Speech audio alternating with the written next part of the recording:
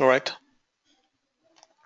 So yeah, so last class we were seeing more from plugins.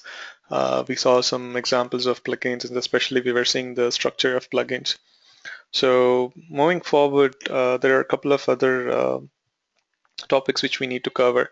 So before going into it, there was one specific thing which I said I'll tell you later. So if you remember when we had, okay, so when we created, so I was telling something about snapshots here, right? So whenever we're giving a version ID, we used to give it as 1.0 snapshot. This was the default name which we always used. So if a question comes maybe from interview point of view or from understanding why do you need that, the question will ask in a different way. They'll ask you, so either it could be what is snapshot or what is the need of snapshot, or when you are working, if the question comes to you, why do we need a snapshot? So the very first thing what you need to understand is the version ID, whatever you create here, will be the version of the jar file which you're releasing to the customer, right? So if you remember, so where was I?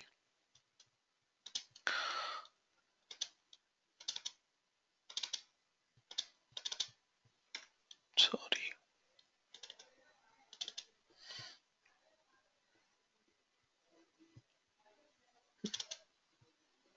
Okay. So here, so if you had seen, after compiling this, we used to get a, okay, quickly, let me try it.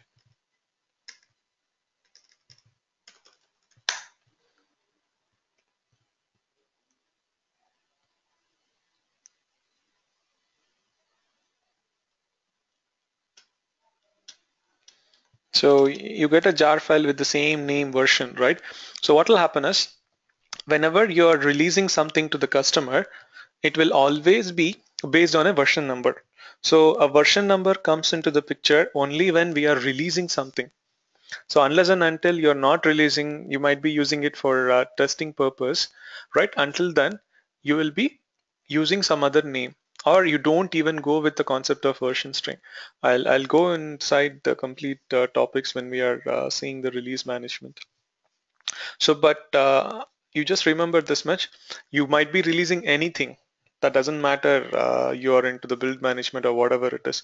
You will create a version number only when you're releasing it to a customer. So, what does it implies? It is says that whatever 3 digits number that you're using refers to a major, minor, and a patch number. So it is depending on what you're trying to give it to a customer to identify it, and to trace back any point of time, you use that version. So now what will happen if you are using a version number for every build?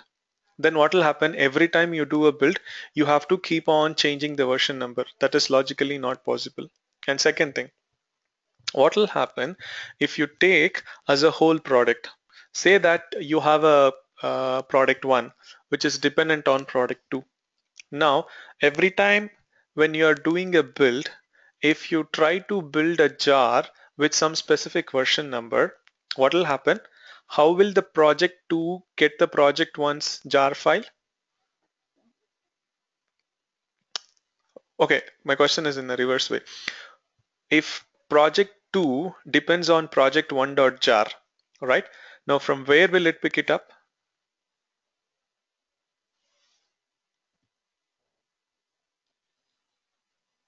From project 1. Okay, typically from Maven's architecture, where will it pick it up? From the local repository of Exactly. So now, so what will be the file name that it is going to represent? It is going to check for project1.jar with some version number, just like this, right? Now, every time if you keep changing the build, so if the file name also changes, now whatever the project2.jar is taking will not be the latest, right? Because when you're putting a dependency, you have to say some specific name, which jar you have to pick up. So in that case, every time if you keep changing the release of project 1, so like you do project 1 build, you will create one name. you create a project 2 second build, then sorry, the project once again if you build, you will be giving one more jar name. So like this, every time you rebuild project 1, there will be new jar file names. So correspondingly, what you have to do, whoever is owning the project 2, they have to ensure that okay, project 1 they have updated, and they have to see what is the name of the file they've updated, and then they have to come in, do some modification in their pom.xml corresponding to that. So if they keep doing it, it will not be feasible, because you might think just was one file, but think about bigger dependencies. So many projects uses the same thing. So for that logic, what we do is we go with the standard called snapshot. So as the name indicates, snapshot always represents a particular scenario. So whenever you have such a kind of dependencies, it is always better to use a common name, so that no matter how many times you rebuild project 1, project 2 will be referring to the same file. That is whatever the name -1.0 snapshot, and that is the standard we follow. And not only that, it also ensures that that file is a development copy. So only when in the final stage, when you're trying to do a release, you rerun the same thing by changing the version here. So you just simply go to the version, you change the number whatever you want, and then rerun. So what will that happen is, it will create a new file only when we are doing a release, but until then it will be recreating the same name. So for that standard, we follow a naming convention. That is what we call it a snapshot. Is it clear? So it indicates, in simple, snapshot indicates a development copy of your project and not the something which you can release. So if you see a jar file or a var file with a name that one.hyphen snapshot, then it means that it is under development and you're not going to release. Wherever you see a version number instead of snapshot, that means then that is the file which you have given to the customer or you are going to give to the customer. Getting it? Yes. Kumar, are you clear? Yeah, so mean to say that I have too many jars. The final copy we are trying to send it to the which one is the valid one. We are that which one we are sending to the customer. That is the final snapshot, right? Yeah, so you don't call it as final snapshot. You can change by giving Okay, it a actual version number. okay, okay. I mean, it's But a standard. the What? the version which we compiled, right? That is the final version what we are talking about, right? Yeah, exactly. Okay, got it. Okay. So why did I talk about all those dependencies? We'll see it now. So far, whatever we saw was still a little basic thing, or you could consider that, yeah, module was there, plugins was there, that and all is fine. Now, consider you're working on a real project. So there could be like hundreds of files, right? Okay. And then do you think you will be putting all the 100 files in this one directory? Everything, all the 100 files will be here? Possibly it can be there. But what will happen is, it's always a good idea to segregate it based on the functionality. Now, when you want to segregate in the based of functionality, you cannot put one directory here, all the group of files, one more directory, because Maven doesn't understand anything further. It has to be present, all the files should be present in this directory. In case if it is not present, it doesn't follow, because it has to follow this directory structure. So in that case, what you'll do is, always whenever someone is writing a project, then they always make sure that the structure is in such a way that all the related files to a particular functionality will be in one bigger directory, which means you separate the folders with respect to the components, or simply we call it as modules.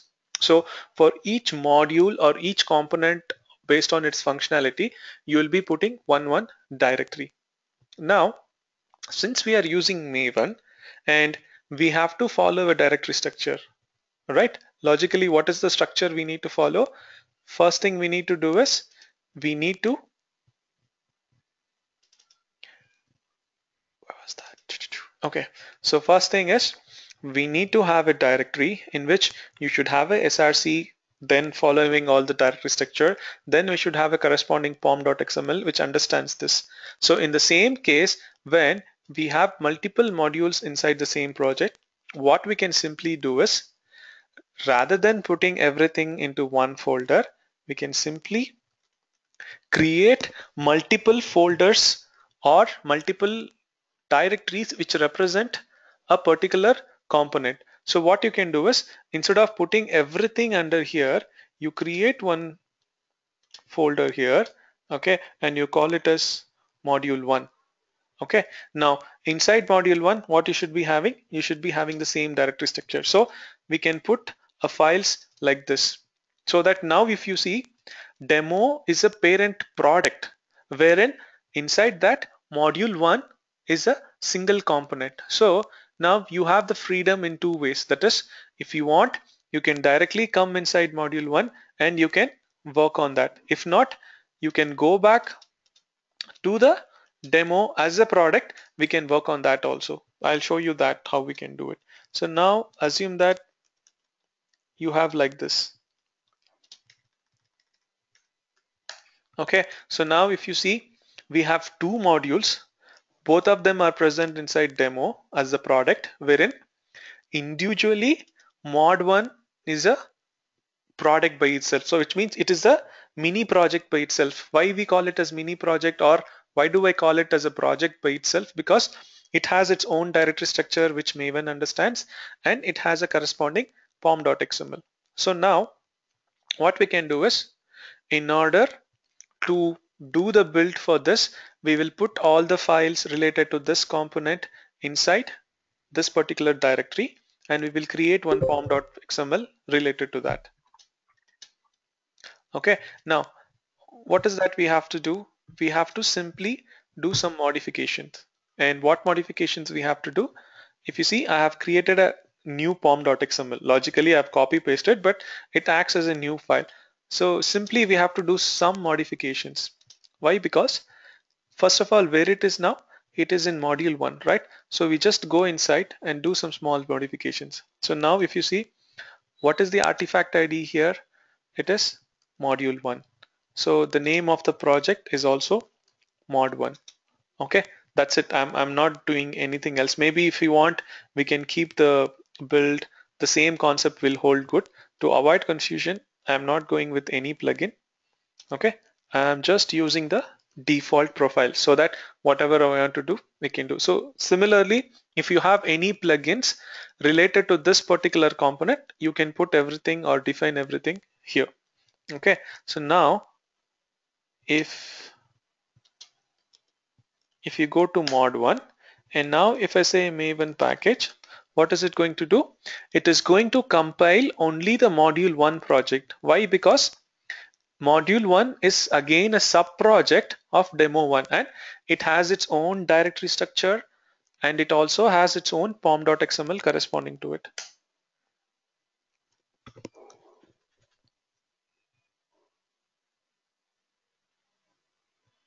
So if you go now inside that, so you see it has created a mod 1 where -1.0 snapshot is the standard name that it is appending. Similarly, we will go inside mod 2, and we created the same structure, right? Copy pasting. We'll also modify here. So I'll say mod 2, and here also just for reference, I'll say mod 2. And if you want, we can keep it still here. It doesn't matter. Just to avoid confusion, I'll remove this.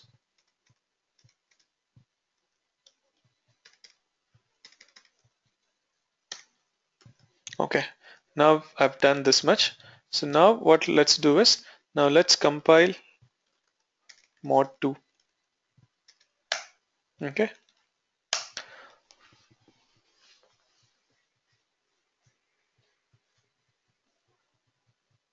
Okay, so now what did we do? So now we created multiple modules. Okay, that means the parent demo product can have multiple modules wherein we are considering each of the module as a separate project. Why? Because internally it has its own pom.xml and it has src, so that all the source files related to this will be going inside. All the tests related for this component mod1 will be present here, so that whoever is the developer, when you're writing code, it will be easy for them to maintain separately. Okay, so now when whoever is the developer who wants to test his component, he'll be going here and he'll be testing only his component, so that it should be working fine. Okay, so this is how you can have multiple modules. It's very simple. Okay, so did you guys get that?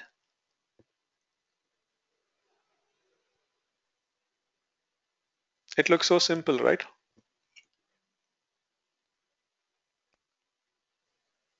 Yes. So Okay. to say, suppose I have another module, Hmm. so which will have say 10 jars. Hmm. So simply I can go and copy src folder over there, and uh, can I build like this? Yeah, that is reproducibility. So all you have to do is like, see, copy, paste, rename the folder, go to the pom.xml, correspondingly you modify whatever you want to put inside it. Okay, I'm just not doing anything just for demo, but if you have any specific dependencies or if you have any specific plugins, you modify into it, and then you go to the src folder. Here you change all the source code related to only mod 3. That means you remove all the older ones and put only those files specific to mod 3. And once you're done, what you can do, I can, okay, I can do a clean. Then you can just simply run.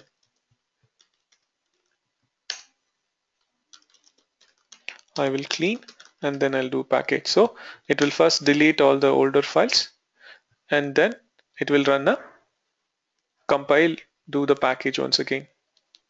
Okay, so like this you can create as much as possible. Now that is the advantage of Maven. So with just copy pasting and following the same structure, you can redo everything easily. You're getting it?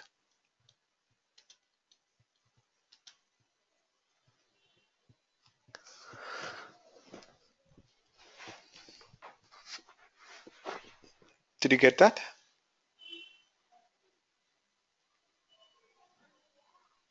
Hello? Yes. Yeah. Okay. Yeah. So, but again, so if you see, it's very simple. I mean, what did I do? Rather than having the pom.xml and the src directory here, I created couple of directories and we made it as individual components or individual projects. So it's just easy. But now the question comes, what if you have 15 modules like this? Okay, or say 10 modules like this, and if you want to compile as a product, because when you go as a build engineer, you will not be just building one component, but you will be building the entire product. So for my entire product I need to build 10 jars like this. So first question, how will you do it? Will you be going inside one by one and executing the command maven package, maven package, maven package, or whatever you want to do? Is that one way that you can do? But will it be easy to do if you have more? And at the same time, what if you have some dependencies? Which means, say that, like I said, module 2 depends on module 3. So when you are compiling, you have to first compile module 3 and then compile module 2. Now in those cases, how will I remember? So is it that we have to remember everything and we have to give? Now that is one of the problem that will happen in Ant, wherein it doesn't know anything. So you have to instruct to it saying that what is the dependency order, all those things. Whereas if you see in Maven, it has the intelligence of taking care of the dependency management. So if you remember, I said that. So how it is going to do, let's see that, and you will see what is the advantage and how simply, I mean, or how simple is it to do it in Maven. It's all needed is that you have to understand the structure. Okay, so the first thing what we'll do is, before going into the dependency, let's see how we can build it as a project. So now our requirement is, rather than going inside one by one, I just need to invoke one command for the product, and it should build me all the jars which is required for this demo project. So in that case, now how will you act everything? How will you call Maven? And if you remember, if I say some command like this, how does Maven run all these things? It is with respect to a configuration file called pom.xml. Okay, so now in order to execute everything from here, you should have a corresponding pom.xml. Only then it was doing everything. Okay, so what we'll do now is let us create one pom.xml so that that will try to call all this pom.xmls internally and it will work. Okay, so now what I'll do is, if you remember, I had opened this in the long time, right? So I've still opened and I've kept it in the editor. So now what I'll do is I'll just share this. Sorry, I'll just save this. So now if you see, you have a pom.xml and it is present in the demo folder. And the next thing, so what happens if I execute Maven from this place?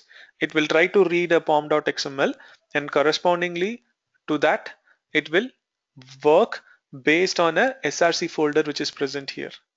So now if you see, there is no src folder. Why? Because we are not doing any build directly, wherein the src folder is within this, but you have one pom.xml corresponding to this. Then what is the need of this? So the need of this pom.xml is to go inside each of these directories and call whatever command that you're invoking. So the important thing is this pom.xml is going to act as a parent, wherein the pom.xml what you have inside each one of them is going to act as a child pom.xml. So the need is, if you want to build, you can directly go inside and build. If not, using this pom.xml, I'm going to call each one of them. Okay, now, so if I do that, how it will react? So the first thing here, if you see, in the pom.xml, we have GAD, group ID, artifact ID, and version. GAV is present. Okay. Now, along with this, I have told you sometime back, I mean, basically in previous class about this packaging. So what does it mean by packaging here? And what do you mean by jar here?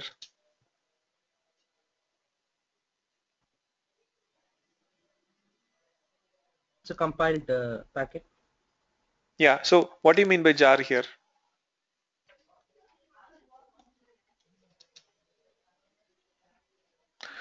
It means, did we It is tell? asking, yeah.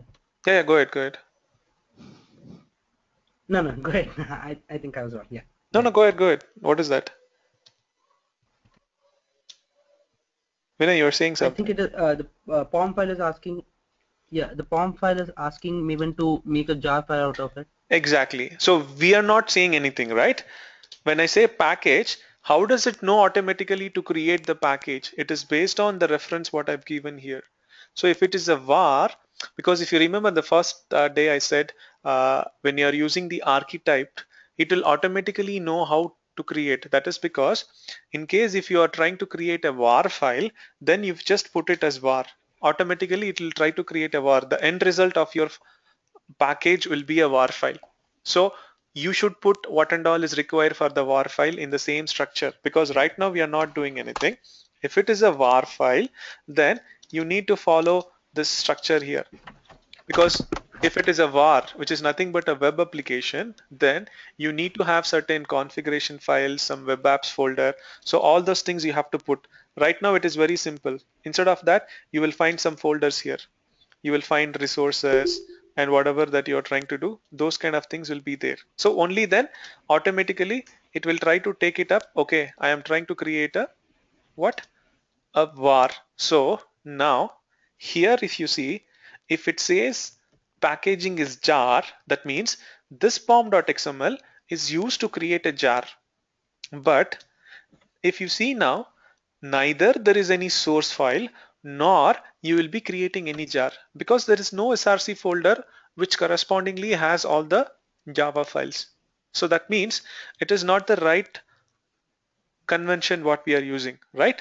Because if you have the jar here in the any one of the modules, then that means that this pom.xml is used to create a jar. But here we are not going to create a jar, but you are just trying to call all these modules. So the purpose of this is only to call all the internal pom.xml. So in that case, the first thing what you need to do is you need to change the string to pom. Okay, so if you put pom here, it means this pom.xml is a parent.xml and it will not do anything by itself, which is it will not do whatever the life cycle of the phase it is. It is used only to pass on the information to its child. Okay, so that is what it means. Okay, now the first thing what we have done is we have given the pom.xml and we have told it to be POM packaging, which means this is a parent and it has to handle all the modules. Okay, now how does it know what modules it has to handle? Okay, so for that, what structure we follow is, okay, and let me show you the structure first. So now, if you have a similar example, so we have to use a tag called modules, and inside that you will specify the all the modules or the components, whatever directories you have with respect to each modules directory. Okay, so now we'll do the same thing. So inside the parent, I will say this much mod1, mod2. Okay, and if you want, you can add mod3 also. So now I'll put it like this. So what is that we have done? What I have done is now I am saying that there is a parent POM, or we call it a super POM, and this parent POM is used to invoke the pom.xml of all the other modules here. Okay, so now see what happens.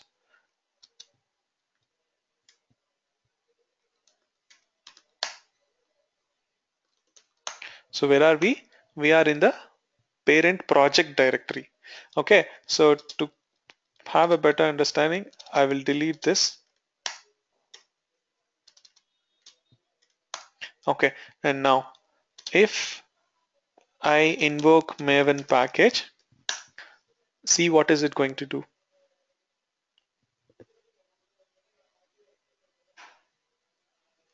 Okay, so what is that done? If you see, it is going inside module 1 and module 2, and one by one it is trying to compile, and finally it is saying that I am working on a product itself. So it goes from all the dependencies inside it. So for this module you have module, sorry, this project you have module 1 and module 2, or two components, and since you have specified it here as module 1 module 2, then automatically it goes inside and it will read the pom.xml corresponding to it, and it knows what and all you have to execute. Based on what you have given, it will execute. Suppose if you add one more module, it will still work in the same way.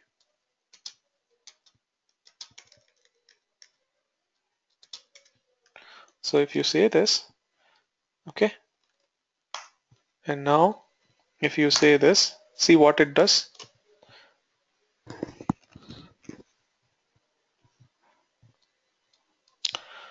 So I mean, it just went fast, but it would have gone one by one. Now, what is that you notice here? In So which we give, it's following that same pattern. exactly. So it is following the same order what we have given, and it is working fine. Okay. So is it clear until now? Yes. Okay. Before I make it complex, I wanted to show you something else, then I'll come to it. So at least are we fine now? How do you handle as a product? Here, you write whatever you want in this pom.xml that will make sure how this particular component or module should work, wherein you come as a product when you want to invoke, this is how you'll be just invoking, and that will take care of everything. Okay, so if you have this understanding, before proceeding to the next one, Now what we'll do is we have to understand one more concept called as dependencies. Okay, just like plugins, what we saw, we might be having a lot of dependencies, right? So let's first understand dependencies and then come back. So before that, any doubt in this?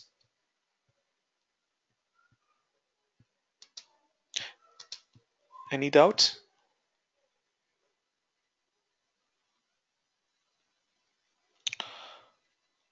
No? Yeah, fine. Okay. So now I said one more thing, and we know for now is that Maven does the dependency management, right? So now let's see as a whole project or as a whole product, how can we do a dependency management? Okay, so now we had module 1, module 2, module 3, correct? Now I'm saying your module 3 is dependent on module 2. So what does it mean? It means in order to compile module 3, I need to have module 1 1.0 snapshot.jar available. Only then it will come and pick it up. Okay. Now, the first thing what we need to do is we need to specify the dependencies. So how will you specify the dependencies? So now going back to the question, how will you identify a jar in Maven? It is using the GAV, right? So no matter plugin, no matter any kind of jar that you use, you always refer to GAV. And that is why I was saying it is very important. So now, if you see, we need to know the GAV of your module 2 so that I can give it as a reference to module 3. Okay, so now what is the syntax is? It is again an attribute where you have an attribute called dependencies, and that will contain all the dependencies which you have. Okay, so now within that, each dependency or each jar which is dependent has to be given within the subtag called dependency. So for now, for module 3, we have module 2 as a dependency. So what we'll do is we will create dependencies and dependency. Inside that, you will be putting the GAV of module 2. So like this, if you have many dependencies, then you just create one more dependency tag and you put the GAV of that particular jar file or plugin. So like that, within the dependency tag, for each dependency internally sub tag, you will be putting the GAV of that specific project or jar file. So now let's go. So what I'll do is now I will copy this GAV and I'll go to this module 3. Okay, and now see here, we already have a default dependency. That is, they are saying that there is a jar or this is nothing but a plugin if you are using any JUnits. Okay, now JUnit is a plugin which is used for running unit test. Suppose if you want to run the unit test specifically using JUnit plugin, then by default it is saying that you need to use this, and that is what is the dependency. So in the same way, now we are trying to add a dependency of what? It is not a plugin, but it is a jar file of a different project. So simply we'll first add a dependency, okay, and we give the GAV of that particular.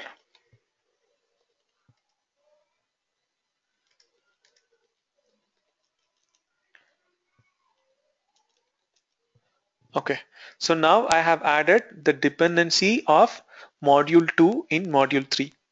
Okay, so now which means every time when I compile module 3, it will check the presence of this, or it will use this module 2 dot jar and try to work on module 3. Okay, but what will happen here? So let me now try to do it manually. So I'll go to module 3. Okay, and then I'll say Maven package.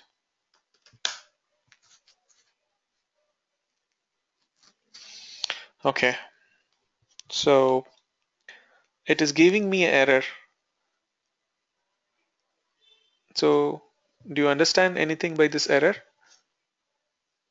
It is saying that it could not resolve the dependency. For what? For this module 3 jar. Why? Because it is saying that it could not find the artifact. Artifact is nothing but a deliverable from a build. That is what I told you in the first class, right? We use different names. So it is saying that this artifact or jar is not present. And what is that? It is module 2 -1.0 snapshot.jar. So do we have this jar file? Where do you have this jar file? In module 2. Yes, do we have? But it is saying it is not present. Why is that?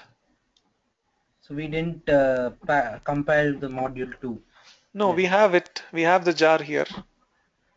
It is the same answer what you gave me. So where does it module 3 look for all the dependent jars? Oh, in local repository? Exactly. So we didn't do the step called install in this, right? Did Yeah. we do that? No. Since we didn't do the install, it is still present here. So now first thing what you need to do is you have to go to module 2. Now run Maven install.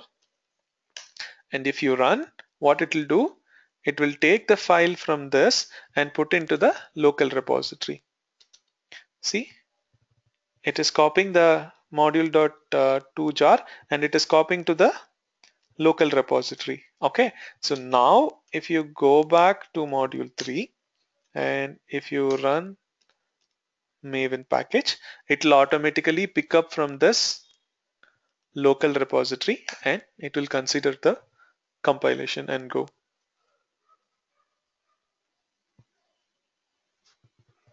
You're getting it? So this is how you generally define a dependencies of either you can specify a plugin or you can specify a jar. It's simply put it inside the tag called dependency and give the GAV.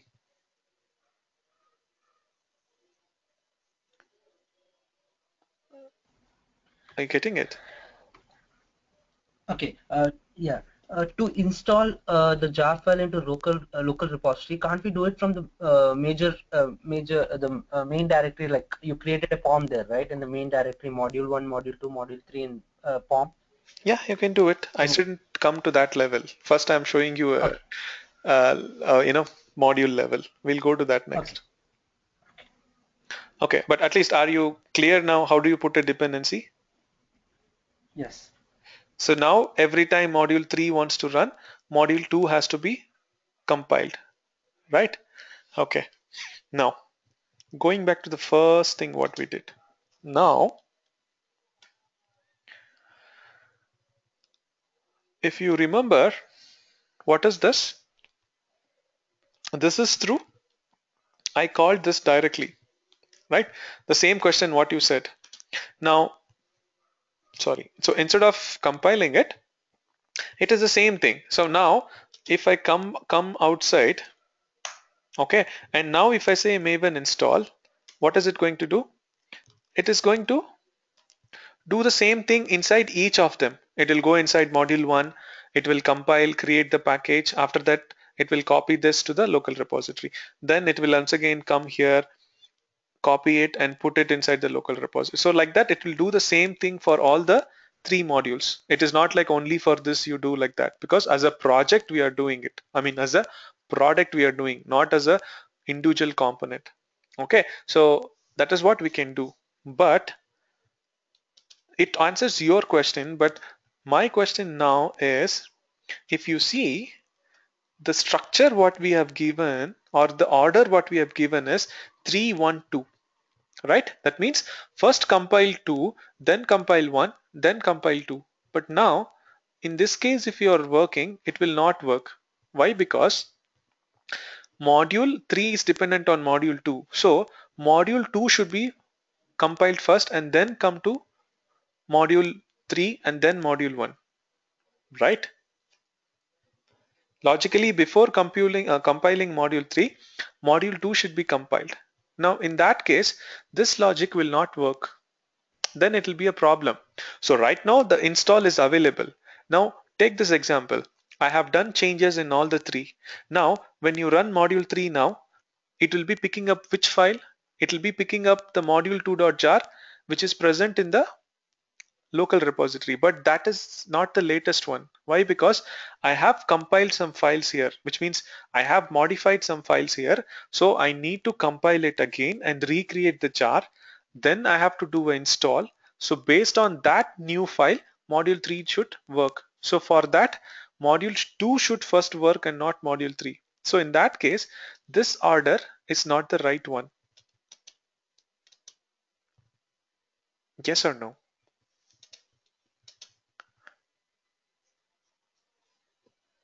Don't you think it will not work in the same way as we expected when we have dependencies?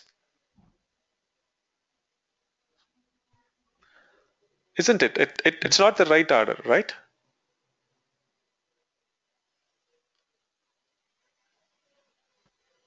Did you guys get my question? Yes. Yeah, so Yeah. in those case, what is that we can do? So again,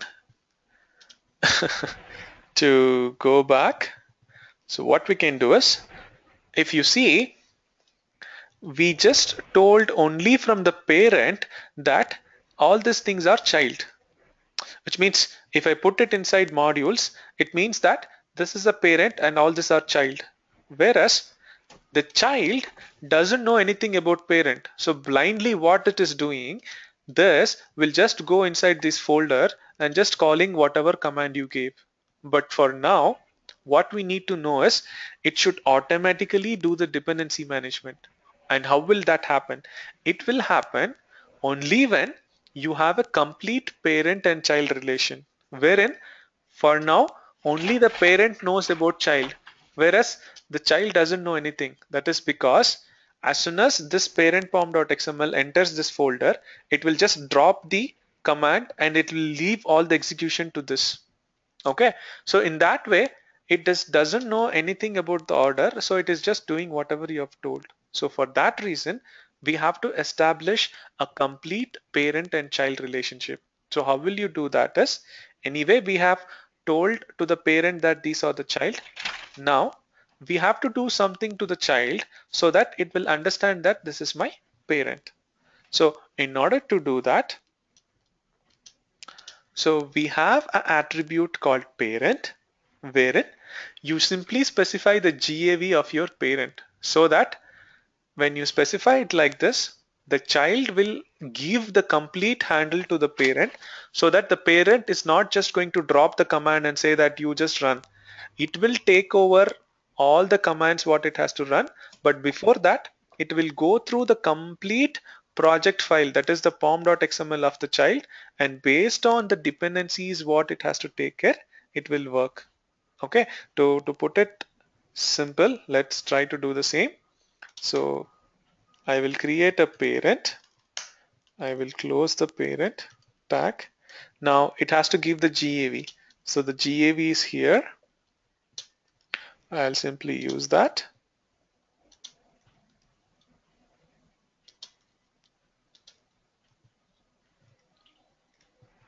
Okay, so now what happens is this parent has a complete control over this pom.xml, and I will do the same thing here, and I'll do the same thing here. So now the parent.xml or the parent pom.xml has the complete understanding and the relationship. So now see how it behaves. Okay, see, so now if I just simply say Maven install,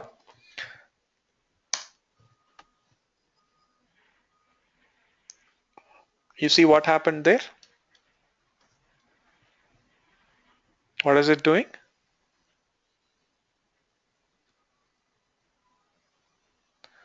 So what is the first component that it is building? Model 2. Yeah, so Mod 2. it completely understands and takes care of all the dependencies, whatever you have to do. So first, it will see whether is there a dependency. If it is there, based on that, it will work. So now, if someone asks as an interview or a question here is, how does Maven does this? One thing is, you put up a parent-child relationship, that is using the modules here and a tag called parent. But internally, how it does this, we call it as Maven reactor. Okay, so there is something called as Maven reactor, and if you notice, that is the first thing which will be running. So Maven has something called as a reactor, which will first go through each and every project. It will decide what are the sources and resources that we need to do, right? The first step of our life cycle, that is Maven's life cycle. Then it will create a build order, and it will decide that this is what I have to do first, this is what I have to do next. So once it decides the build order in the reactor, then based on that, Maven will go ahead and run whatever steps you have specified with each of the component. Okay, so it is through the reactor, it does everything internally.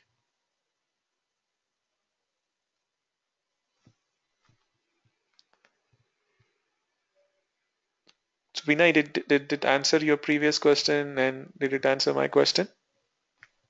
Kumar? Yes, it did. Yeah, but here there is no reactor in the sense it's logically treats, right? Yes, internally, see how it does. Even we literally don't know. That is only if you go through the code. But I'm saying how it does this. So reactor is the one which decides what is the build order, and how it decides. It internally takes care of the relationship between the parent and child, what you have given. So who does the build order is reactor does the build order. So this POM is related to mod 2, right? Yes, Okay. So here we are deciding the parent, but we are not okay. deciding. We are just giving the complete control to the parent. Now, what? Okay, module 2 has the parent. Yes. So now when this first POM, now when you execute this, it will not blindly go inside each folder and run. It will go inside and it will try to read the POM. When it is reading, it sees the information saying that parent, then it will take a control of this POM and decide that, wait, I am not supposed to trigger you first, because if I read your pom.xml, I see that you are saying there is a dependency of this. Then it will go inside this and it will read this. And after reading this, okay, then there is nothing dependency or whatever I have to do. First I'll do it here, then I'll come and then go with the order. So that is what it does. The first thing it does is it goes through each and every modules, and based on what you have given internally, it will decide how the project should be built. That is, what is the build order, and based on that, it will be working on it.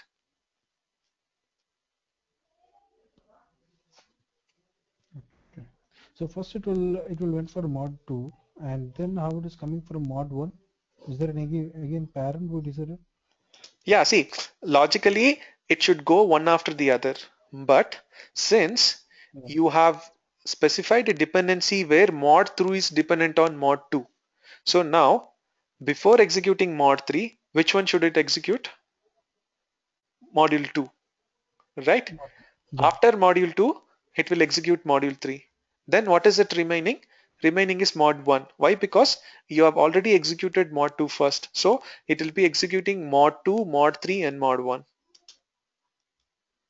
So you're saying that it is also following the pattern there in the same way it's checking dependencies before that. Yes, that exactly right. Because it Okay. is not just running it blindly, and at the same time it is not going and executing it internally. It takes into consideration each and every pom.xml, and it first decides what is the build order. Now that is the work of reactor, which will decide what is the build order, because module 1 is a independent module, right? Because it is not dependent on anything. So it can run whenever you want. Suppose if you have specified any dependency here, again based on that it will work. So all you have to do is you specify your dependency based on one component, and don't worry about what is the order, and Maven will take care of building your entire project based on dependency.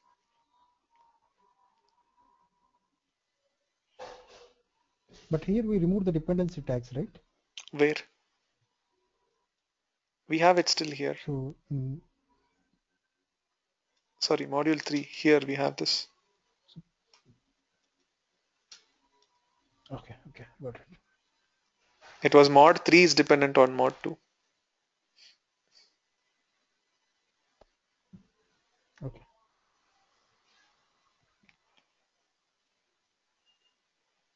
Getting it? Or if you want, I can do one more thing. Let me put, I'll do one thing.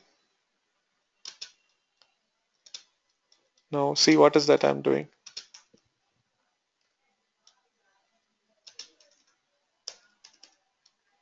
What do you mean by this? 3 is dependent on mod 1. Yeah, so what will be the order now? Mod 1, mod 3, okay, mod 1 first, then mod, can you show me that POM file? Yeah, so So now mod 3 is dependent on mod 2. Okay, wherein mod 2 is dependent on mod 1. So it will be building 1, 2, 3 in that order. See, mod 3 is dependent on mod 2.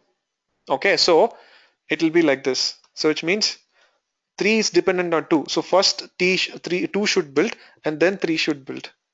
Sorry. First 2 should build and then 3 should build. Okay, now this is confirmed. But now if you go to 2, 2 is dependent on 1 once again. Then before even compiling 2, 1 should be compiled. So it will start from this. And is there anything else left here? Nothing, only 3 modules. So it will start with 1, 2, 3. That is how it will do. So the order will be decided based on the dependencies what you give. You getting it?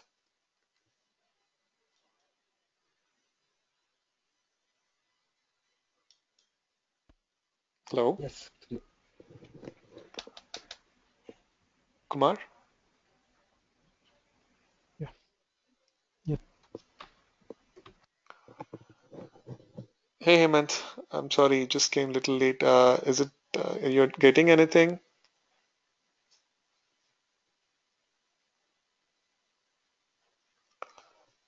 Hello,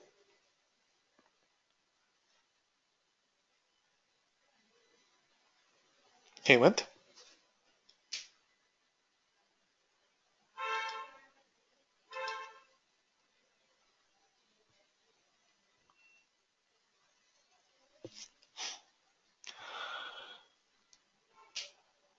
Okay, fine. I mean, maybe you can go through the video so that you'll understand the first 10 minutes, or if you still have any doubts, let me know. I'll explain it once again. Okay, so that's pretty much I've put it as simple as possible in explaining Maven, because I can make it a little more complex, but just to put it very simple, that's why I removed all those plugins, whatever we used, because if you run it, it might be taking little time, but here it just happened everything in 1 or 2 seconds, but it is easy for understanding in the initial case, but in the practical it will not be running it so simply, because you will be having multiple files, multiple dependencies, so it will take some considerable time. But at least for the demo, I'm just trying to put it as simple as possible with only that concepts, because we already learned plugins. So again, if you put it inside this, it might be confusing. That's why it looks like it ran very fast, but it will not be so fast. Okay. So is that concepts clear with how do I use dependencies and how do you work as a parent-child as a complete project? Yes. Okay, so now if you proceed further, there are a couple of things how you'll be running Maven specifically. Okay, so now that's what we need to learn. So one thing what you'll be doing is so far we saw only until install. So now as part of the lifecycle phase, we also have one thing called as deployment phase, right? So that is when you want to deploy something. So again, so when you say deployment, it is not so critical thing or it is not so tough thing what you need to do in Maven. So now the first thing you need to do is you need to know what is the application server which you are using or which you will use to deploy your artifacts. Okay, now when the question comes, you need to find out whether it is a particular application of your interest or whatever is in they are using in the company. So corresponding to that, there will be a plugin available for each and every application server. Right. So now for a demo, I just installed JBoss application server and we just use all those things. So now our requirement is say that we have one project and now in that project, what we want to do is I want to deploy whatever that I'm building it here. Okay.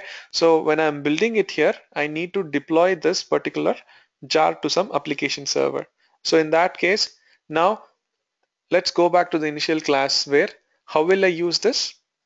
I need to use a plugin, right? I need to use a plugin which is corresponding to a application server. So in that case, what and all do I need to say? The specific thing which I need to say is, like you remember, now I am not interested in doing everything that is right from the beginning. So I will go with the same concept of having the build tag, having the plugins and the plugin. After that, what should I give? I should give the GAV of that particular plugin what I'm going to use, right? So now this is the GAV for using JBoss application server. Okay, so now you give the specific details about that. And once that is done, I'm not going to give any face or I'm not going to give any goals. Why? Because I'm not interested to attach anything related to it. So I will execute it only when I want. Because if I attach it to a phase, every time you will be deploying it unnecessarily. So we don't want to happen or we don't want that to happen. So what we'll do is we'll keep it as independent so that how do you invoke? We invoke using the short name of the plugin or we will use the standard name which the plugin gives. Using that we will use. So how do you know this? What we have to do is if you don't know, so just go and say that plugin.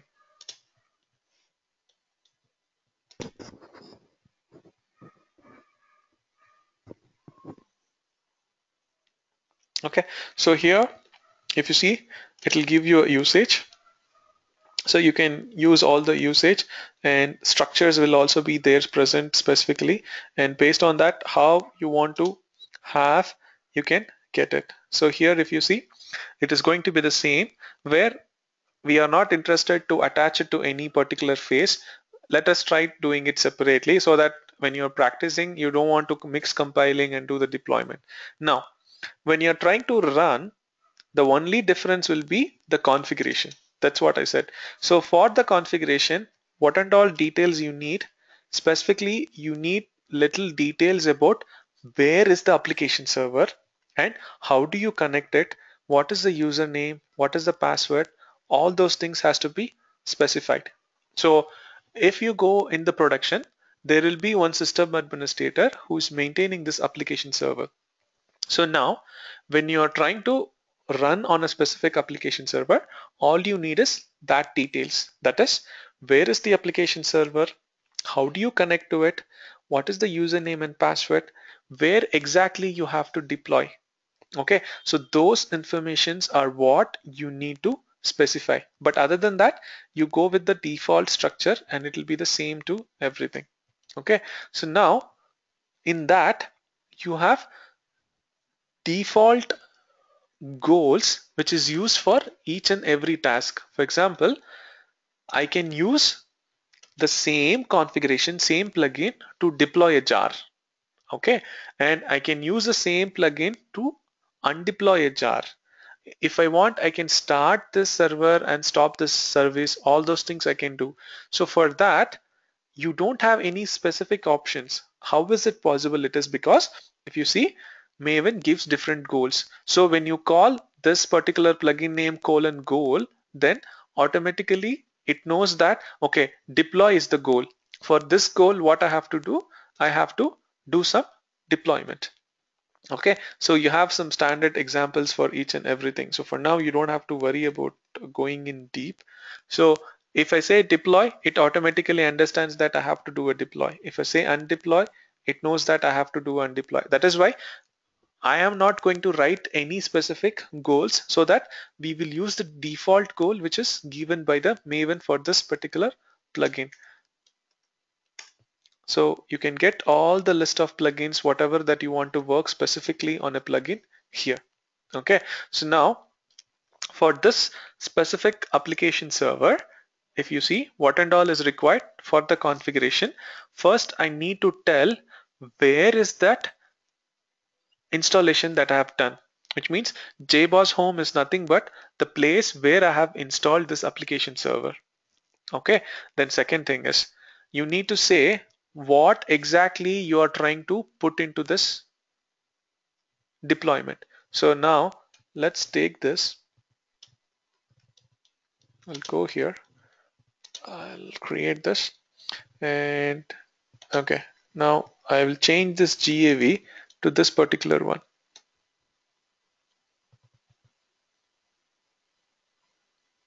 Okay. I'll simply take this and I'll put, and I don't even have to give the name. I'll just say, so here I'm saying I have to use this plugin and you have to deploy it at this particular place. Okay, so now let me quickly start.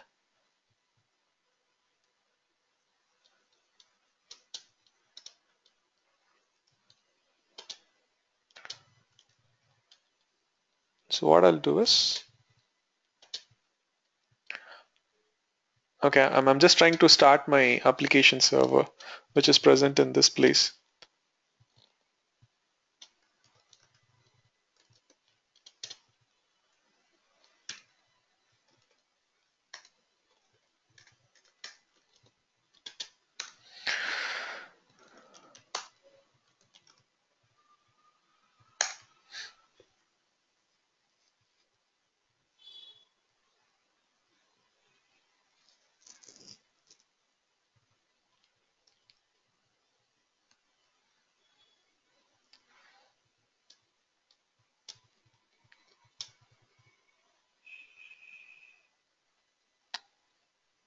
Mm-mm.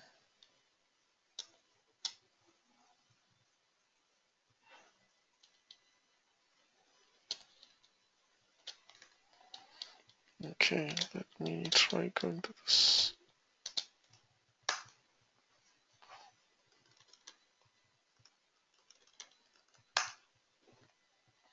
Okay, so I have some deployments which I've already done. Okay, so I'm just running it. So quickly, what we'll do now is, so I have added this deployment plugin, that is to use the JBoss application plugin, wherein specifically access this installation of JBoss. Okay, now if we go to the command prompt, okay, let me go to mod 1 because this is what I have specified here. Okay, so now here, if I have to run, I need to run this specifically, this command. So only then it will be invoking this particular plugin.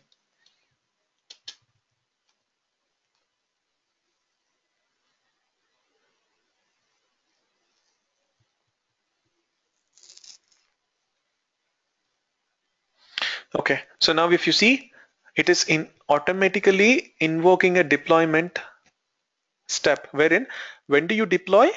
You will deploy after the install phase, right?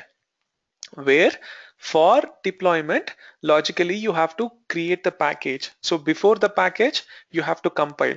Before the compile, you have to generate the resource. So that is why it is going through all the steps from the beginning. And once it is done, it has deployed. So now how do you see whether it has deployed or not? Logically, you go here and you see here, it has deployed to this particular place. Okay, so like this, using this particular plugin, you can deploy or undeploy. Now, using the same plugin what we have used here, okay, using the same configuration details what I've given, all I'm going to say is undeploy. Now, as soon as I call this goal, automatically it knows that what it has to remove, it is the GAV what we have specified, right? So it knows that undeploy means what you have to undeploy. This particular GAV whatever you have specified has to be undeployed from this place. You see, it has removed. So this is what you will be doing in production, wherein they will be specifying you a particular application server, and in that application server, all you need is you have to get the details corresponding to what is the configuration that is needed. Logically, you might be using different, if you're using Tomcat, you might not be using JBoss Home. It might be something else, or if you're using WebSphere, that might be different. If you're using Glassfish, only the values of the configuration with respect to that particular plugin will be changing, wherein internally if you see, for accessing application server, what and all do you need? You need for certain details like where is it installed, what is the username, password, what exactly you want to access, all those details. Did you get that?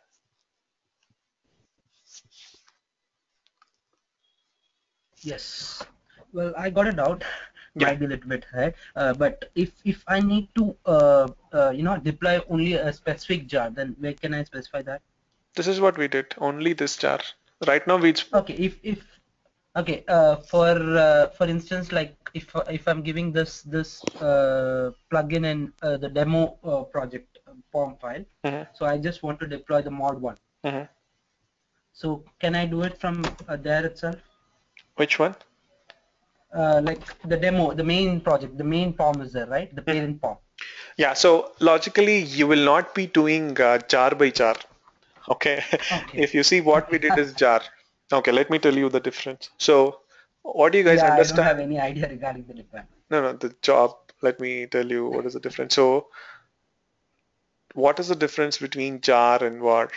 That is what you need to know. And what is EAR? Kumar, do you know any difference? Or what do you think? What is jar? What is var?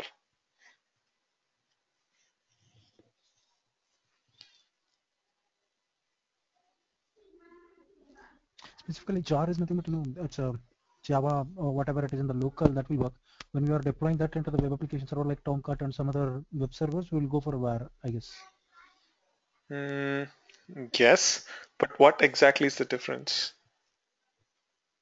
Web applications means you have web HTML pages and all, and Java is all about Java pages. No. So, okay. First of all, a deliverable in Java should be some archive. Okay, archive means all the class files whatever you have written or whatever you have got basically will be working because all those things whatever you are seeing now, right, it has been executed through some class files. So you cannot directly run a class file because there might be dependencies of one class with other class file. So what we do is we link everything together or we archive it together called as a Java archive file. Okay, and that is what a very simple file is called as jar. So jar is nothing but a group of class files which is used to perform one single action. So that if one class file is dependent on other class file, all the class files are present at the same file. So if you want to perform action, you just group certain class files and put into a archive called as what? Jar file. That is what build is all about, right? If you see, the build is all about compiling and linking or assembly. That is what you're doing as a simple jar file. But now it is not always that you will be doing one functionality separately. Like here, for connecting to JBoss, I needed one jar. For doing my compilation, I need one jar. Okay, so in that case, you will be having separate jar. But when you're giving as an application, how will you give? Will you give like 10 separate jars and every time when someone has to invoke, he has to invoke one separate jar? No. There should be again one point of contact which might internally invoke different jars, right? That is how it should be. So in that case, how will you do is, so the same thing is whenever you are trying to work as a application, that is what kind of application? It is a web application. Then instead of putting everything into jar, you will combine multiple jars internally and additionally you will put some XML files that will tell exactly what and all your web application requires. Okay, and that kind of archive is called as var. Even a var will contain class files or it will contain a combination of jars. In addition, it will contain certain files specific to your application so that your var doesn't just represent one functionality, but it represents a complete application. That is what we call it as var. Okay, now when the same thing, when you take it as an enterprise one, wherein you have to do some kind of licensing, then you do some more additional files and you create something called as EAR. So now if the question goes back to what you asked, do you want to deploy jar by jar? No, you will be creating a var and based on that var, finally you will be deploying that. So that is why we create only on a particular component or a final component which will create the exact var or jar, whatever you want to create, and then you specify the deploy only to that. Are you understanding the difference between jar and var now? Yes. Kumar? Yes. Hemant? I'm not seeing any answer from Hemant.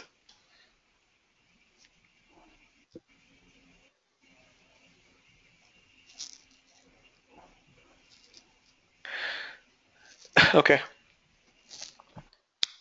So, all right. So that's pretty much we are done. The few things which I need to know, but it's not so mandatory.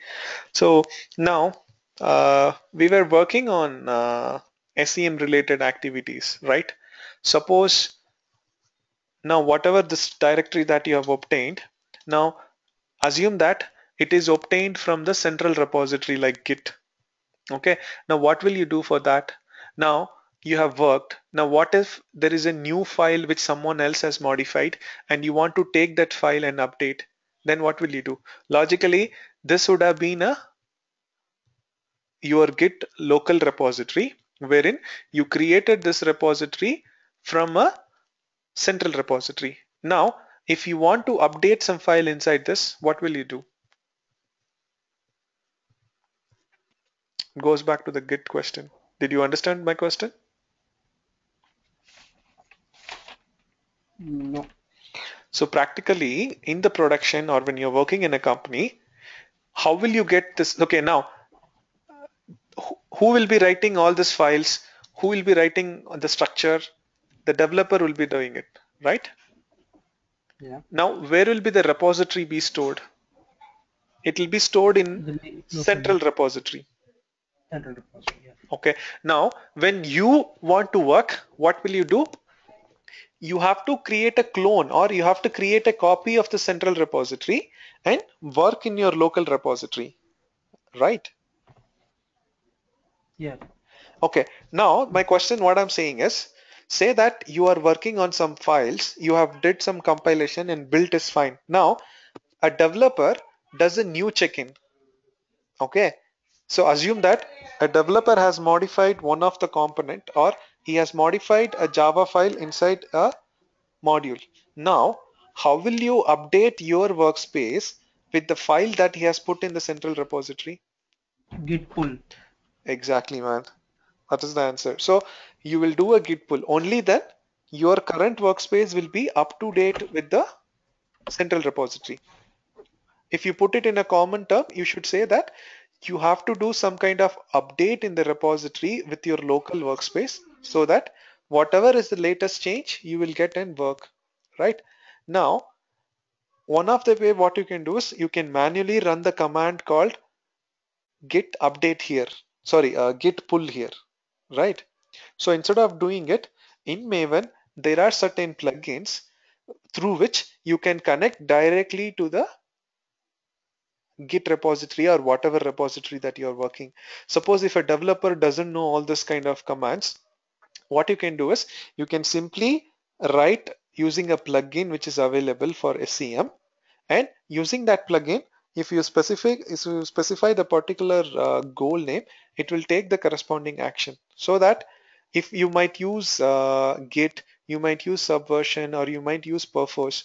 So wherein a developer doesn't have to know the exact command for each and everything. So what you can simply do is you can write a plugin like this and you can give it to him, so that if you just tell him whenever you want to update a file, you do this. So internally, if you see, if it is Git, it will be doing Git pull. If it is SVN, that will might do a Git checkout internally, or whatever command is relative to that particular tool. So this is one way what you can give it to the user and ask them to work. But it is not the right way to use, or I will say it is not the best way to do, because that is why we need Jenkins especially. So if you remember, in the continuous integration, we had the same scenario. That is, now, whenever a developer checks in a code, what is that I wanted to do? We wanted to update the workspace and do the build based on the latest change. Continue. Wherein, what did Jenkins do? It itself created one repository, and automatically when a new check-in has happened, it was doing an update, right? So in literally, we did the same thing there also. We used the Maven project, but we didn't write anything like this. We just said Maven package, wherein Jenkins automatically took care about updating the repository. Now that is what you will be practically doing in the production when you're using Jenkins. If you're not using Jenkins, then you have to go with doing all those things here. Instead of that, what you can simply do is use Jenkins. That will take care of whatever activity, especially from adding up the activity that it can do. But just for interview point of question, someone asks, you just need to know, yeah, just like any other plugin, we also have a tag called SCM specifically, which internally is going to invoke a plugin. Now, this tag is a common tag. Okay, so no matter what tool you use Git, you use Perforce, you use Subversion, the same details will be there. That is, you need to give the URL where you can access, and you need to give the connection string that will tell what is the username password if you want to give, and finally you will be saying how you have to connect or where exactly the repository is. So those are the details what you need to specify for each one of them. Okay, so it is not like it is depreciated. The only thing is the usage in the practical is not so big. No one actually uses, but just because you have to know, I'm just telling you. But once this is done, I'll once again go through that continuous integration, what I was telling to you, so that you can get a complete idea about that. Okay.